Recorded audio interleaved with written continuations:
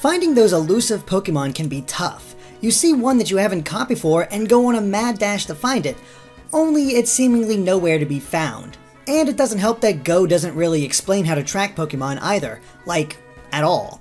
But we're here to change that with a useful method that'll help you find and capture the Pokemon that you really want. Now you're likely already aware of the nearby list, which by default shows the 3 closest Pokemon and occasionally pulsates when a new Pokemon enters the list. You can see what it is by tapping the icon and popping open the list, which expands to display the 9 closest Pokemon.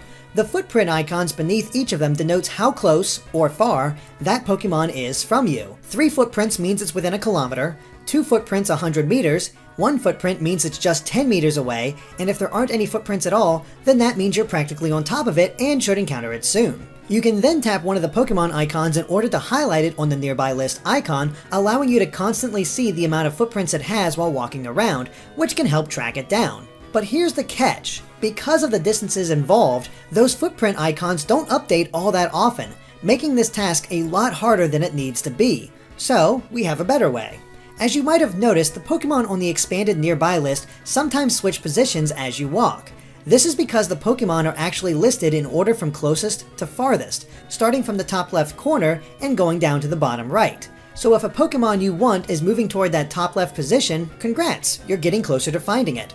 But if it's moving down to the bottom right spot, then it's getting farther away. What this means is that if you want to track a certain Pokemon, instead of highlighting it, it's better to keep the nearby list open to act as a radar to help narrow down where exactly that Pokemon is located. So for example, let's say we're tracking a Bellsprout that's 3 footprints away and in the center of the nearby list. Since we don't know where it's located, we'll just pick one direction and start walking. Let's say south. Now if Bellsprout starts dropping down the list, then we know we're heading the wrong way. So we should turn around and walk back the way we came to the north, keeping an eye on its movement to see if it returns to a higher spot on the list. If it does, we'll see its footprint counter eventually begin to decrease, but if it falls farther down the list, then we know that we're going in the wrong direction again. If this does happen, we would return to the location where it was the highest on the list and head either east or west from that point and repeat the process. If it decreases again, we know it has to be the only remaining direction. Now once the Pokemon's footprints drop from 3 down to 2 or 1, it should be easier to repeat this process to further narrow it down until it appears on the map. Then bam, we've just snagged ourselves a Bellsprout. And if you have some friends who want to get in on the hunt, it'll be even easier since that one Pokemon will appear for everyone.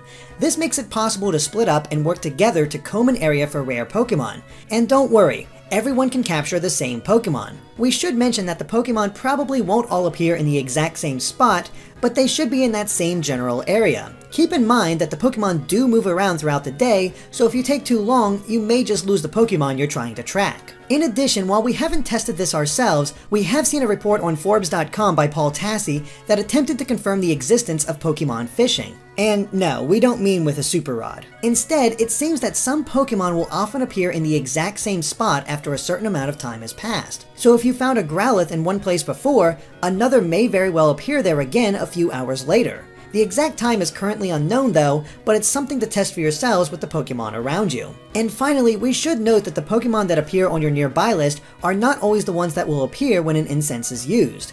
Incense doesn't bring the Pokemon on your list closer. They will remain in their same spots. But it is possible for it to attract potentially rare Pokemon that aren't on the list at all. However, based on our experience, we don't believe lore modules have the same effect. So, there you have it. Hunting specific Pokemon can be a trial at times, but this guide may make it easier for you to find the ones you want. Of course, if you have any tips of your own, please share them in the comments. We're all in this together to catch them all. Thanks for watching, and if you liked this video, be sure to subscribe for more on Pokemon and other things gaming.